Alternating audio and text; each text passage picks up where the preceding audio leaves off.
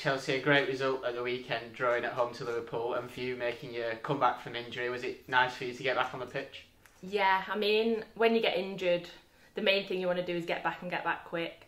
I didn't think I'd do it in 2 weeks, but I did, and just to get on that game in particular was just a great result. I mean, it was nerve-wracking going on at 0-0 because you don't want to be the one that comes on and then you either go down. So I had a plan coming on just to either keep it level or try and push for a goal, and we managed to do that. And it kind of extends a great run we've been having, particularly at home in the league. 2 wins and then a draw. It's been great of late. Yeah, I mean, last season we got off to such a slow start, and our goal this season was to just push as soon as possible, and we've got there. I think normally we pick it up after Christmas, so to pick it up earlier, and the main thing now is to just keep it going. And you mentioned there last season, you're one of the few players who have been here throughout the last few seasons. How do you feel like the team's progressed so far this season?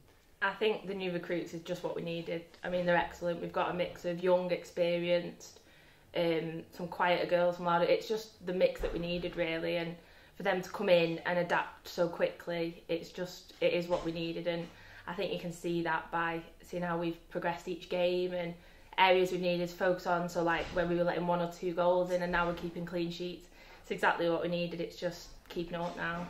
And we look ahead now to a big game against Coventry on Sunday away from home. How do you look forward to that one? Yeah, I mean, we're not underestimating them at all. I mean, they did get beat 9-1, but we know that when we play Coventry, it's always a good battle, and we just don't take anything for granted. We know it's going to be a scrappy game, tough game, but we just know that we've got to perform like we did on Sunday, and we've got to push and keep going for the full 90 minutes, really. Last season, 2 draws against Coventry, which was quite frustrating, particularly the home game conceded late on, so we'll be hoping to kind of right those wrongs as well. Yeah, I think this is the game that we need to keep the clean sheet. We need to progress, and definitely just need to see it out for the 90 minutes, because I think previously we have took it a bit for granted and thought, oh well, 2-1, we've got it, and then we've let it slip last minute. So I think the main thing is clean sheet and just push for more goals. With the squad now, it's very competitive, lots of competition for places. Is your aim just to kind of try and break through back into that starting 11? Yeah, I mean, I've not had the best start. I've been injured twice, well, once fell downstairs. But yeah, it's a good competition. Every player wants competition. It only makes you better. And yeah, my main aim is to get back in either left, right, just get back on the pitch, really.